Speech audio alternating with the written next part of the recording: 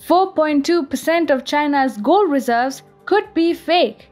And this massive gold scam could be the start of the biggest financial crisis the PRC has ever seen.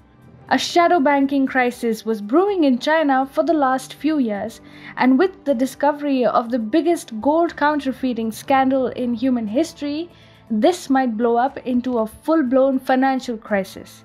King Gold Jewelry Inc., China's largest privately owned gold processing and jewelry company headquartered in Wuhan, took a loan of more than 20 billion yuan or $2.8 billion with 83 tons of pure gold as collateral. But when the shadow banks claimed the gold after the company was unable to pay back, they found that what the company claimed as pure gold is actually gilded copper. In fact, 4.2% of China's gold reserves could be fake. The fake gold came to light in February this year when Dongguan Trust, one of those infamous Chinese shadow banks, set out to liquidate King Gold collateral to cover defaulted debts. In late 2019, King Gold failed to repay investors in several trust products because it lost billions of dollars in China's housing bust. China built many ghost cities when there was no demand for housing in the country. When this demand was being created, several companies like King Gold invested billions of dollars in the housing sector by taking loans from shadow banks with counterfeit gold as collateral, and now they are unable to pay back due to the crash of housing prices.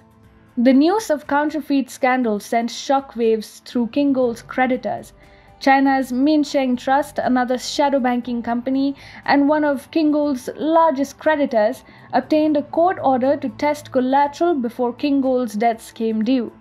On May 22nd, the test result returned, saying the bars sealed in Minsheng Trust's coffers are also copper alloy.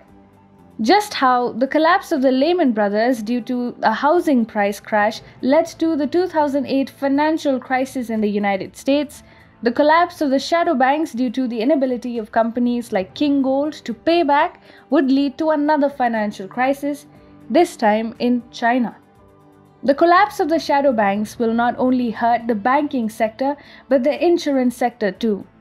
The loans given to companies like King Gold are secured by state-owned People's Insurance Company of China and other small insurers, and therefore the insurers are set to suffer massive damage.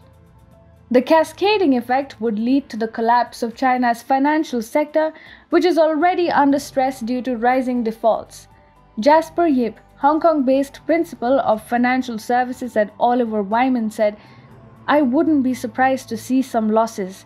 More borrowers will run into payment difficulties in a slowing economy."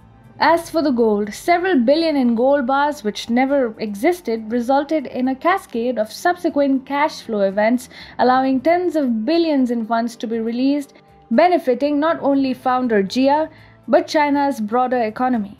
It now appears that a major part of China's subsequent economic boom has been predicated on tens of billions in hard assets which simply do not exist. King Gold is certainly not the only Chinese company engaging in such a blatant fraud, and the consequences are clear. Once Chinese creditors or insurance companies start testing the collateral they received in exchange for tens of billions in loans and discover that instead of gold they are proud owners of tungsten and copper, they will have two choices: reveal the fraud, risking tremendous adverse consequences and/or prison time, or quietly buy up all the gold needed to literally fill the void from years of gold counterfeiting. In conclusion, China's $3 trillion shadow banking industry is set to get a reality check in the next few days as the whole counterfeit collateral unravels. As most of the loans by shadow banking companies went to the real estate sector, which is unable to pay back, more and more companies would move to claim collateral which never existed. Yang Hao, an analyst at Nanjing Securities, said, "Borrowers behind the trust products are those with a higher risk. It represents the most vulnerable part of corporate financing, and when a crisis comes, this is the first link to go awry." Therefore, the Chinese economy is set to suffer a big jolt in the next few days, shockwaves of which would be felt around the world thanks to China's counterfeit culture and forced demand creation.